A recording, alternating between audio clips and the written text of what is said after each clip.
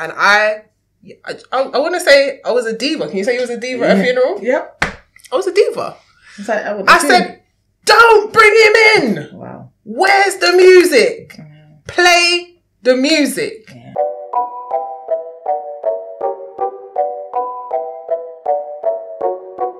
So in this podcast, I've chosen to talk about a subject that is really sensitive for me, and it's about grief. I think it's appropriate because even though it's a difficult topic, many of us are experiencing grief right now. We're losing people. We are having a pandemic that people are being killed. People are dying through natural causes. People are dying via accidents. But it happens, and Wingin is all about talking about the things that have happened to me and those around us. So I am joined today by one of my dearest friends who I have experienced grief with, both on her side and my side. Yeah. So, Shakisha. Cam. Thank you for joining me today. Thanks for having me. We both lost our parents. So Shakisha's lost her dad and I've lost both parents. Mm-hmm. And we were both at each other's parents' funerals. Yep. Go support system. This is it. I know. But that has made our friendship stronger. For sure. Because we both have a common bond in terms of grief. So tell me about how Dad died. So my dad was ill for years. Long story short, he caught MRSA when I was in college, so maybe about 2005, 2006. Because he just went for a routine he went for a routine operation, caught MRSA, and ended up therefore having 33 further operations. They brought him back to life multiple times. He had multiple organ failure and he survived all of that. Ended up in a care home for years, and then one morning he just woke up and then died. And how old was he? 50. He died 4 days after his 50th birthday. If you can go back to that day that he died, what was your feelings on that day? I went through a range of feelings. I'd spoken to him 2 days prior. Because you used to see him a lot, right? Yep, and I had seen him on his birthday. I didn't speak to him over the weekend, and the day that he died was the day that it was the Queen's Jubilee, so we had that extra bank holiday, so it was a Tuesday. And I called him on the Monday we spoke, and then 6 a.m. Tuesday morning I got a private number call. And it was the hospital, and they said, "Oh, you need to come now. And I was like, "Why? What for?" Obviously I was my dad's next of kin. And I was like, "It's 6 a.m. Like, do I have to come now? Can I come later?" Because obviously he had a lot of ailments. So I'm like, "What is it? Can you tell me?" They're like, "No, you need to come now." And I said, "Well, you need to tell me what's wrong with him." And the nurse, whoever called me, didn't put the phone on mute, but whispered to somebody else, "She wants to know what's wrong." And I just dropped the phone because I was like, what? Yeah. But through the whole journey, I think my sister ended up brushing my teeth and we went to the hospital, and on the whole drive, I was just like, any sign that it's not what I think it is, I'm just waiting. And so I was in disbelief up until we got to the hospital, and we were waiting for somebody to pay attention to the fact that we were waiting to talk to someone. And somebody came, I can't remember if it was a nurse or a doctor. And I said, I said my dad's name. And they said, "Okay, let me take you to the family room." And I just collapsed right in the middle of the ward, the A&E. And they had us sitting in there for 2 hours before they came and actually said that my dad had died. And he had died at like 5 a.m. Oh, mate. And then we left the hospital, and I remember being in the car, my sister was driving, and I saw someone waiting at the bus stop, and I got so angry because I was like, "How dare you wait for a bus? Like, I've lost my dad." That was in my mind. I was like, "How dare you live life?" Yeah. Like, my world has crumbled. It's popped down. Because you were daddy's girl. I was his only child. Yeah. I mean, the loss that you feel on the day, it stays with you. And I don't know why people think that just because years have gone by, you know, time is a healer, but you can, as we talk about it, you can feel the emotion. Like, I feel, you can feel the emotion. Yeah, for sure. I feel it. And it's like what? It brings me back to that feeling. And I had a really similar call. And we were together the day before. Yep. We went to see that Drive film, Hustlers. Yeah, we did. And I remember posting the pictures, and, you know, on the weekends I go to see my mum with my daughter. And I remember also getting a call, and they were saying, oh, mum's not doing too good. And I said, it's okay. Just making breakfast. I'm on my way. And then the nurse called back, and I said, yes, Antonio, what did you forget? And he said, she's gone. And I couldn't believe it. And even though, you know, my mum had dementia and she was ill for 7 years and had lost the ability to communicate verbally, she was still my mum. And so, you know, people were like, oh yeah, but she'd left the building a long time. And even I started to say that myself, you know, it's just the body that's there. But there is nothing like when it actually happens, because there's no run up that could prepare you for that day. No. When you left the hospital, what did you do? Well, first things first is we went to the home, and my dad had recently, because he ended up being disabled, and he had recently, like 1 month before, 3 weeks before, got a car, and he wanted to start driving again, and it was all adapted. So we went, and first thing we said, okay, we need to sort out this car because we need to return it or whatever. But we went in his room and we were going through papers, because my dad told me when I was maybe like 7 that he had life insurance. So this was like totally unexpected. Like I said, I thought he was invincible. No, he didn't. He wasn't mobile. He'd lost an eye. He had so many things like wrong with him, but in his mind, he was still there, and he, you know, was going to dialysis 3 times a week. So I was like, yeah, cool. You know, he's not going to die. But then I thought, oh yeah, I did remember him saying life insurance. So I thought, well, no. I called my friend who had lost her dad. And she was the only other person I knew that had lost a parent. Because I was like, what do you do now? Yeah. No one knows. I mean, at that point, like, loss wasn't happening around us like it's happening now. And you don't really know many people of our age that have experienced parental loss either. And so you don't know. Yeah. People don't get it. No. You have to find somebody that has been through it to be like, okay, what do I do? What's the next step? I'm guessing there's steps to take, but what's the first step? So we rooted around the room, didn't find any paperwork. So I thought, well, there's no life insurance there. And no, I think we found a letter that said that it had lapsed and he hadn't kept up with the payments. So no life insurance. So wait. So the impact of having no life insurance, what that means, well, is that you've got a funeral to pay for now. Because that's the first thing that people want. They want you to take the body. They want you to take the body out of their premises, whether it be the hospital or the home. Yep. To find yourself, the first thing they ask you is, what funeral home are you using? Yeah. I don't know. I don't know. I ended up Googling funeral homes near me. Do you know, like, what else are you supposed to do?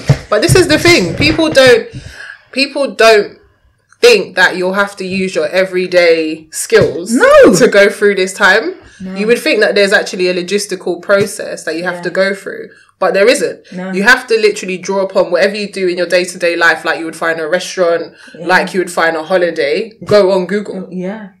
Because who do you ask? But at the time as well, emotionally, you're not even there, you know. No, this is it. You're just on autopilot. You're just processing.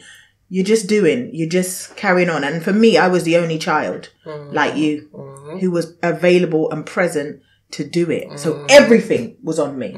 Everything. Like, everything was on you. You have a sister. You have a half sister. Yep. I have a sister that's a half sister, and it wasn't my pet. That wasn't the daughter of your dad. No. So it's all on you. Yeah. So I remember us talking about this, and your dad's church started is it a GoFund? Well, you know, I don't even know if they had GoFund in 2012, to be fair. But, well, no, what they did, okay, so my dad was a gospel singer, and he knew a lot of people from a lot of churches. And before we'd even reached the home from the hospital, my phone started ringing. bishops and pastors. Oh, wow. People calling, so where are you going to hold it? In our church, this church, we got 2,000 capacity, we got this, we got... And I'm like, hold on, I don't even know what my name is right now, let alone what I'm going to do. So it was a big saga between him passing away and the funeral. But no, what happened was another pastor who I'd never even contacted me put on Facebook, on my dad's Facebook page, tagged my dad in a post. And I never wasn't friend. I didn't even know my dad had a Facebook until after he passed away. Saying the body's stuck in the hospital, so we need money now because the family don't have any money, and we need to get the body. He's going to be in the hospital. He's been in the hospital, and he'll stay there because there's nowhere for him to go. Who gave this man this message? I don't know, but I was obviously furious. And no one started a GoFundMe. It was the GoFundMe was me calling up family members. And how did that make you feel? Well, terrible, because I'm not a person to ask people for help in general. I don't like to put burden on anyone, but I was 23. I just started a new job 3 weeks prior.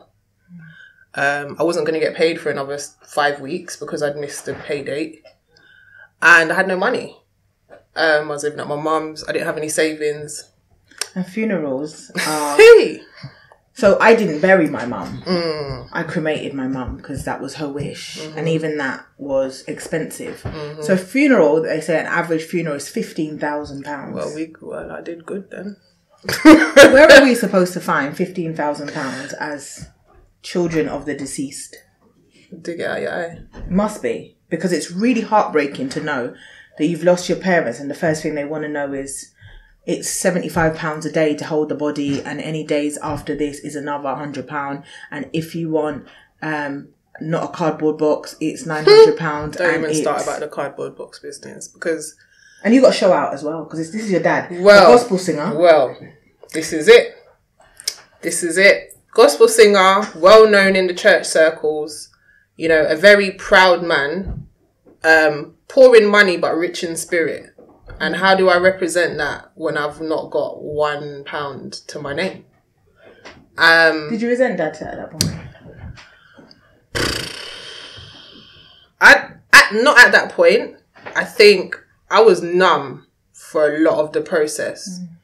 Because, like I said, I was 23. I barely knew what I was doing with my life, let alone to make these big decisions. And the weight and the burden was just on me as his only child. And I'd had a part of that experience of the burden from him being ill and being his next of kin through all these operations and him going to a home and whatever. And it was a lot. I didn't resent him at that point, but I resented people around me because they made me feel bad for asking for help.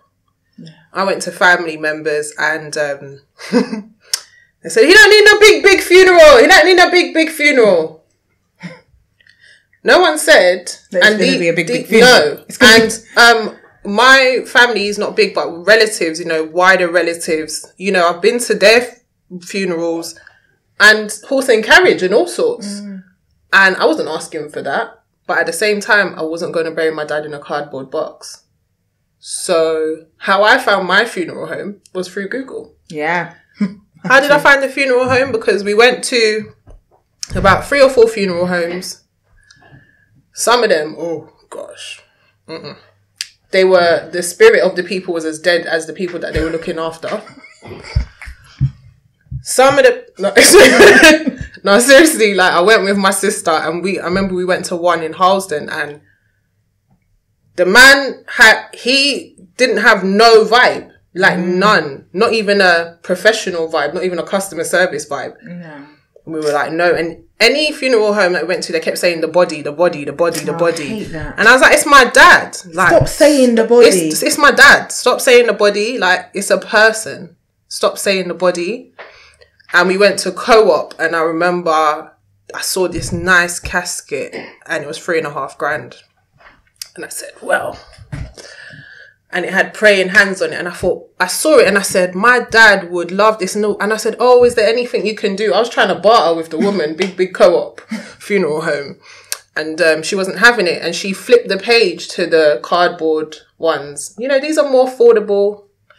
And I was like, no, I don't want that. No. I don't want that for my dad. No. So I thought, I'm going to find this casket. I must can find it cheaper. Google.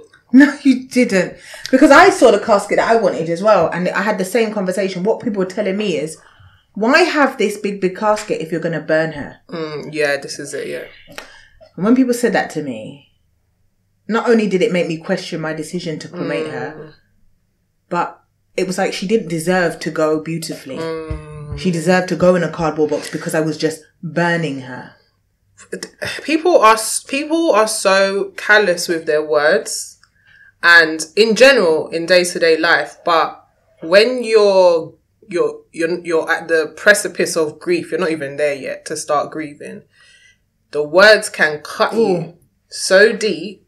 And hurts. those I don't even know if those wounds heal to become scars, because like now, like I said, it's 8.5 years since I've lost my dad. It's a couple of years since you've lost your mum, and the pain is still fresh. Were people there for you, like friends? No. Well, yes, but I don't think anyone could have been there for me because I wanted my dad. Yeah. So nobody's love could replace my dad's love. And do you think in relationships you're still seeking that? For sure. Yeah. For sure. And when does it come to a point that you realise that you're not going to find it because no one will ever be him? Well, I don't have the answer to that one. I don't know. I think my friends were there for me. But again, no one had lost. I had one friend that had lost a parent. None of my friends had lost parents to know what it is that I'm experiencing. You know, my mum had lost her dad, but he was 82. Yeah, he'd lived his life. And my friend who had lost her dad, he was ill for a long time. And so similar situation to your mum, he also had dementia. So it was a process, but no one had an experience like me where it was just here today, gone tomorrow. And it was fully unexpected. Nobody felt my pain. Like no one could feel my pain. I don't think I've met anybody yet that has had the same experience as me to say that they feel my pain. So I was broken, but you know what black women do? You push forward. I had a funeral to sort out. Yep. And I felt guilty to cry. Yeah, but I was waiting. I was even trying to wring the tears out of your eyes. I know. I couldn't cry. It was stuck. And it stuck in my throat. It stuck in my being. And I couldn't cry because also I had things to do. Ain't no one got time for crying right now. And you got a child to look after. I've got a child to look after. I got to get my mum. My mum, like yours, was a very proud mum, and she wanted this. She wanted this quiet funeral, but you know, deep down, she wanted it saucy and classy. And I was trying to meet everyone's wishes, her brother's wishes, who, you know, I'm asking myself, why now? You know, and you think, you know, people were speaking up of things that they wanted when they weren't involved in her departure, you know, and her journey to death. And I thought to myself, everyone's got an I've opinion. got to keep. My sister was really very emotional about it, but and that was because she was miles, that she lives in America. She had this space. And she had the space too. And she also had a husband to grieve with and children to grieve with. And I only had myself. And I remember when Mum died and I started crying, Ashley said to me, Mum, I didn't know you could cry. And I said, oh. And I swallowed and I was like, let me stop. She went, stop crying. It's scaring me. And I realized whatever I went through before then, no matter the breakup, divorce, whatever, I didn't show her that emotion, but I couldn't, once I received that phone call to say, my mum's, she's gone. And I remember driving to the hospital, or the home, and all I wanted to do was touch her warm body. But I know she was dead. So I walked in the room, and I'd never been around Did a you dead touch body. your mum? I touched her, kissed her, and I held onto her Do you know body. I couldn't touch my dad? And that gave me peace. I wonder what it didn't do for you. You know I couldn't touch my dad. They had him in a bed on a ward at the end. These people were alive, and I was just like, he died in the ambulance. So they brought him to the hospital, and he was just, and the curtains were drawn, and I went, and he looked like he was sleeping, and my sister touched his hand, and I couldn't because I didn't want to feel that he was cold.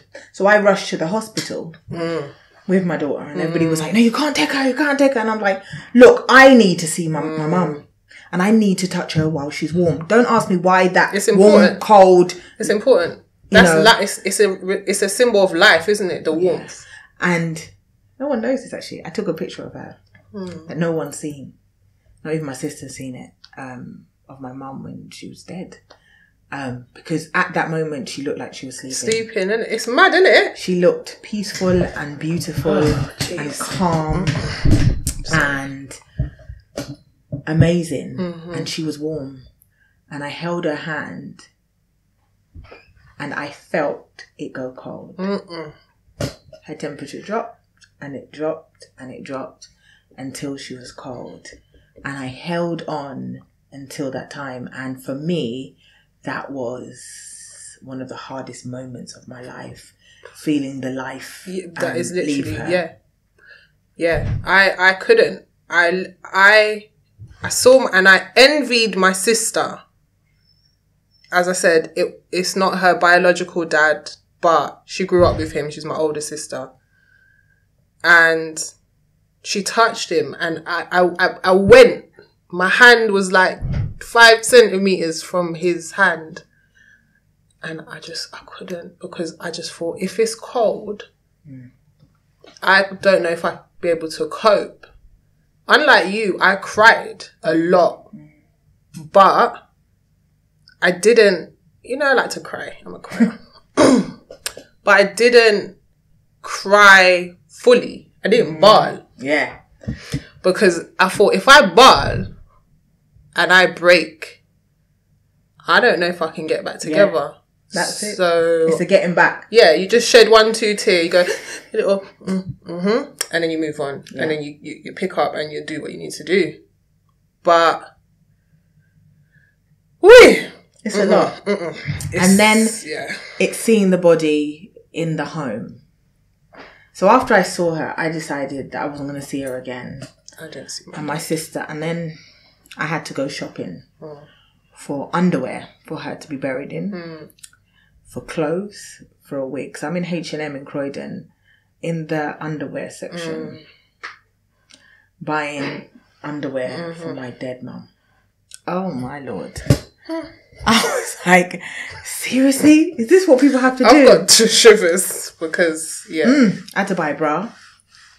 I had to buy underwear because, culturally, you send them looking great. Yeah, listen, after Chris. What? She had to get They're tights. going to meet the Lord. She had to get new shoes. She had to get new everything. wig. New everything. I had to buy makeup for my mum because the woman said, "Oh, use your makeup." I couldn't use my makeup. No. And then no, that's a no. That's a no because every time you pick up the foundation, no, we don't need. We were that. the same complexion, but it wasn't going to happen. We don't need that. So I bought her makeup. I had to buy everything, blusher, everything, new wig, this, that. Dropped it off, and then my sister came. She flew in now a couple of days before the funeral, and she's like, "Come, let's go in the room and see Mum." I said, "Not me. I ain't going in there." So she gone in. She went, "Oh, Mum looks beautiful. You got to come." I said, "I don't want to go." She dragged me in the room. Still here. The image of my mum I saw was not the image that I left. And there was a reason that you took that photo. There's a reason that you took that photo, and that was what you wanted your last memory to be. I didn't see my dad until the funeral. And when you saw him? I bawled. because he had an autopsy because he died in an ambulance. So apparently, if you die in NHS care, you have to have an autopsy. Or, no, not in a hospital. Or I don't even know. He had an autopsy anyway. And because it was bank holiday, I had to wait like 10 days to find out why he actually died. Because up until this point, I didn't actually know. And the reason why I cried at the funeral is me and my dad have got these same big Dumbo ears. Like, this is my dad's exact ear. And obviously, you know, they open the casket and everyone goes to view the body. And we went last. And I cried my eyes out. I think I broke at that point because I looked at his face and I said, yeah, I guess he looks the same. But then I looked at his ear. And I've never Googled how they do autopsy. I can't actually watch any of the shows since my dad's passed about how they do autopsies because his ear was not this ear. So that's what broke me. I want us to recognise how difficult this topic is to talk about. We had to take a little break because for Shakisha and I, this is probably the first time that we've had to talk about the losses. And that's what we do. And even though we are strong black queens, even queens, sometimes our crown, you know, falls for a minute, but we pick it back up. No, I don't fall. It tilts. It tilts. So we were talking about the days of the funeral. And how difficult it was to actually view the bodies of our loved ones. Some people's choice is not to view it. You know, some people have open caskets, some don't. And your dad did. So bring me back to that moment that you were in the church and you walked past his body. Yeah, so I remember everyone went first and we were sitting at the front. My dad's funeral was quite funny because church, I don't want to call it church beef, but he had 6 people preaching. Wow. Because they couldn't choose among themselves for one person to do it. So all of them was up there. Yeah. And so me and my sister kind of had a few jokes and laughed the whole way through. So we we watched everyone go up and I saw people being emotional, but in my head, it was like, why? Why are you crying? Even though this is your dad? Yeah, for some reason, it's like I was, to prepare myself to look at him, okay, I had to detach from not just my emotions, but other people's. Right. So, we let everyone go and everyone's going and then we were the last people to go up. And yeah, I looked at him and I was like, oh, he looks nice, smart. We bought him a new suit, new shoes, the dress socks, the silky socks and gloves and whatever. His skin colour was a little bit off. Yeah. Doesn't have that yellow undertone that it should have. Not at all, mate. The glow. The glow is gone. Mm-hmm. There's something different about like I can't put it into words, but yeah. And then, I looked at I said, I think I was looking at him to see if he was all right. If that made sense. I don't know, it's a bit weird, isn't it? But I looked at him to see if he was... My sister said the same thing. Yeah. She was looking to see mum looking nice. Yeah. And I didn't want to see mum looking nice because that's not how I wanted to... My last memory of nice to look like. It wasn't even... I was like, you're dressed... Like, I thought, okay, we've represented you well because obviously all these people had seen him before me. And I hadn't seen him since the day at the hospital. So... I said, okay, all these people have seen you and you look all right. Yeah. But do you look okay? But how does somebody that's not alive look okay? And so I was, scanning him and then I looked at his ear. And that's when I broke down because me and my dad have the exact same ear. And this ear that I looked at was not my dad's ear. Oh, mate.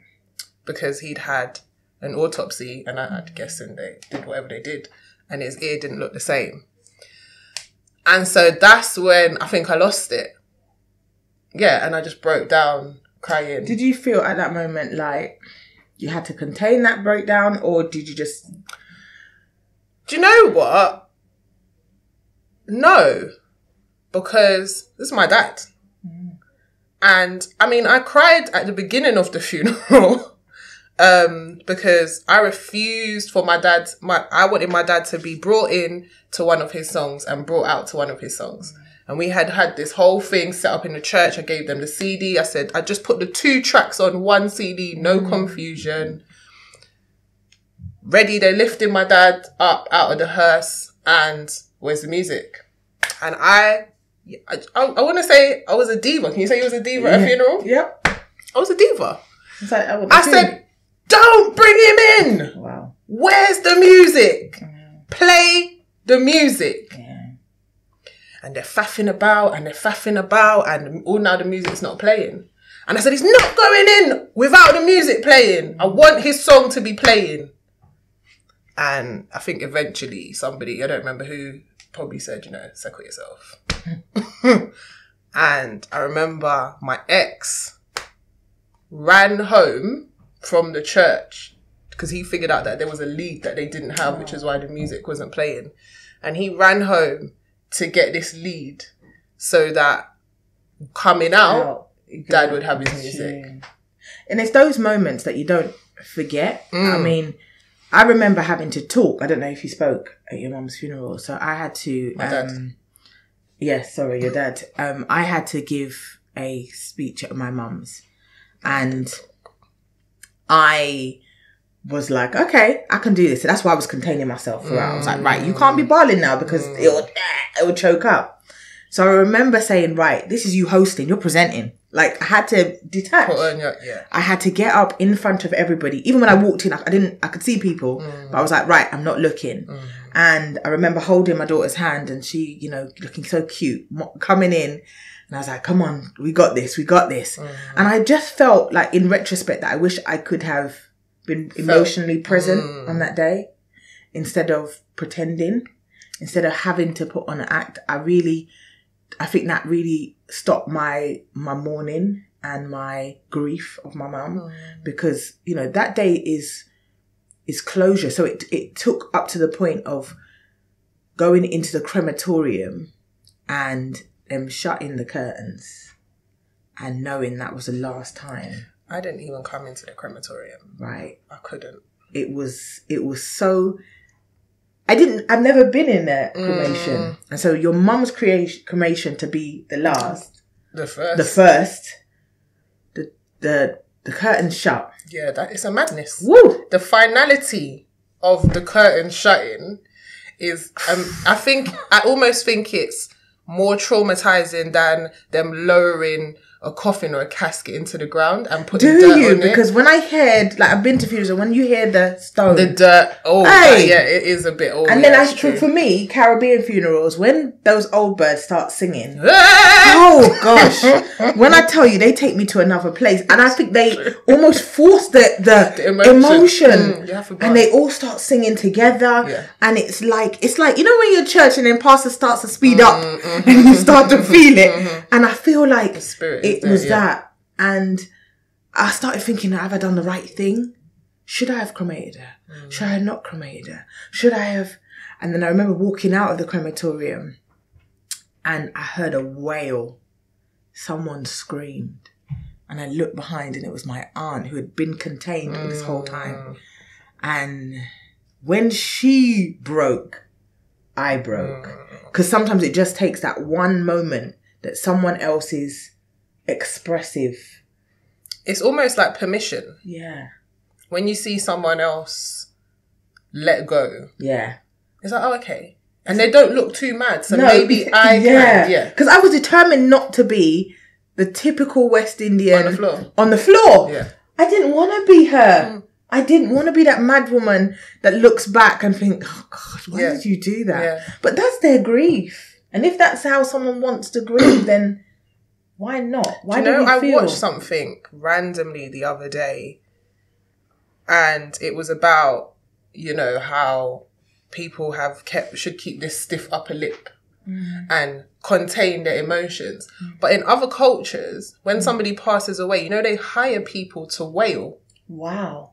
They hire people to go up and down the streets wailing. Like these people, that's their job because they want people to know that there's this sadness on this family and let it out. Yeah. But I don't know where we've got this thing from where, I mean, losing anybody, losing a parent, somebody that was instrumental in you being on this earth, why should you not have license to be on the floor? Yeah. Why do we have to feel like we should keep it together? All the time. I remember when at my dad's funeral, I didn't speak because I couldn't. I remember when I was doing the order of service, I said, Auntie who, my niece, my nephew, my sister did the eulogy. I could not speak, but I said I wanted to sing a song. And it was the one song me and my dad recorded together. And it was the first time that I remember, I'm not saying that he never did before, but the first time I remember him saying he was proud of me. But he never had no backing track yet. My ex still hadn't come back with the lead. Gosh. So I sang this song a cappella. But in when I sat down, my sister said, "You look like a crackhead." Oh gosh, really? Because I was like, and I slapping my leg and nodding my head because I'm hearing the music. But also I had to focus on hearing the music that no one else could hear so that I could get through the song. Yeah. And I don't even know how I sang. I don't even know. I was probably out of tune.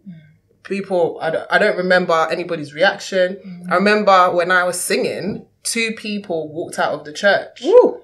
And that was for a whole nother reason. Oh, not because... Okay. Oh, I hope not anyway. No, 2 people, 2 well-known pastors walked out of the church. And, it was mad because I think my mum asked me to perform the song again at the wake. I don't like that word, you know. Yeah. The after bit. Yeah. So where does that word wake come from? Because are we trying to awaken the dead? I don't know why it's awake. I don't like that word. And also, why do we need it? Because, we were talking about money earlier. And, financially, I know there was a fund, but how did the funeral impact you financially? Well, I think my dad's funeral getting paid for is one of my biggest life testimonies. Because as I explained before, I didn't have no money. I went to family and it was basically like, we ain't got no money. And I told you that, excuse me, I Googled, I did a Google search to find a casket. And I found a casket that co-op said was $3,500. I found it for $999. And I thought, is it all right to get a bargain in this situation? Yeah. But I ain't got no money. So I called the people and I said, do I have to take your services or can I just buy the casket from you? And they said, you can just buy the casket, but come in and talk to us. And I went in and spoke to them and they were the first people that called my dad and not the body. And they were so sweet. And I said, I want you to do my dad's funeral. And they said, where is he? Is he in Scotland? Wherever he is in the UK, we'll go and get him. Don't worry about it. We'll look after him. And I was like, yeah, I want you to do it. And so when they told me the cost, it's like $4,000 for the flowers and whatever else they do. I can't remember, to be honest. And I said, it's a lot of money. I went and I got the plot. That was $4,000. Yeah. So already at 8. I ain't got no money and I ain't got no job. And one pastor or bishop or somebody called me and said, we need a breakdown of these costs. We need a breakdown because we're having a fundraiser at the church. 3,000 people. They never invited me. They never told me when it was. Apparently they had it, So...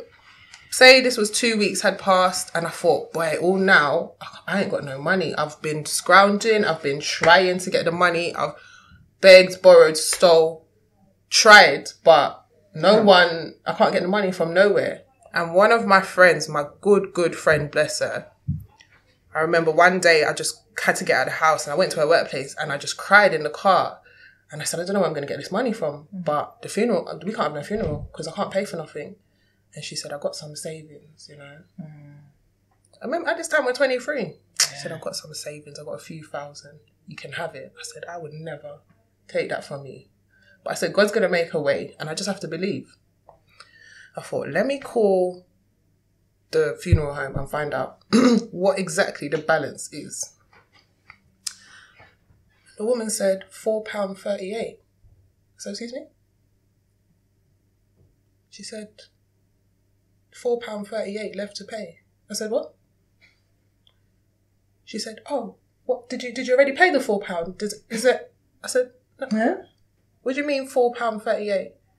She said, well, people have been paying. People have been calling us to pay. And I had given out the details because I said, I don't want the money. Send it to the funeral home. If you have a change or whatever, please send it. But obviously when I'm asking these people, they're telling me no. Who paid for the funeral? How the funeral got paid for? I don't know. God knows. I don't know. That is absolutely amazing. I literally, I'm telling you, if anyone don't want to say that miracles can't happen or miracles don't exist, let me tell you, my God is real. Because we went from we got up to £9,000 to £4.38. Oh. That is amazing. So, as a woman now that is embarking on relationships with men, what does the impact of your father's loss have on you and your relationships with men? I think my dad, even being alive, had impact on my relationships with men. Anyway. Okay. Now that he's gone, I remember a few years back, a couple of years after he passed away, I thought, when I get married, who's going to walk me down the aisle? And my dad couldn't walk for years, but I always imagined him in the wheelchair alongside me. I thought, he's not here. And I don't have men in my family. That's how it's my nephew.